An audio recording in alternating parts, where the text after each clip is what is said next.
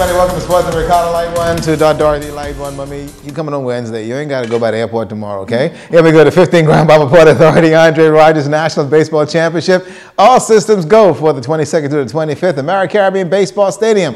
We were concerned about the fields. Are they going to be ready? Well, let's go to Italia Hall.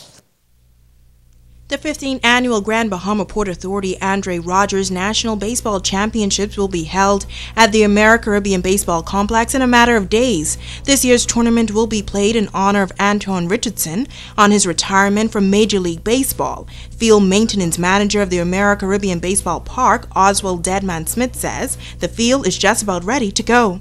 Plenty weeding, plenty marking and everything. And still plenty to go. But we can be ready.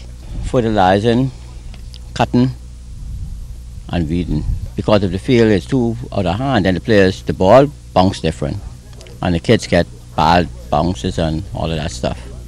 But he says there's still a lot of work to be done and is asking corporate Grand Bahama for their support. We still have more field work. We have masonry, carpentry. We have quite a bit of work still to do. So anybody who could help, we need them to come and give us a hand.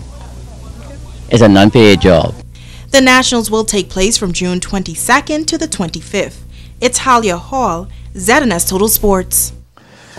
And Deadman didn't make a mistake. He's not getting paid, but some other people getting paid. That's a look at sports tonight.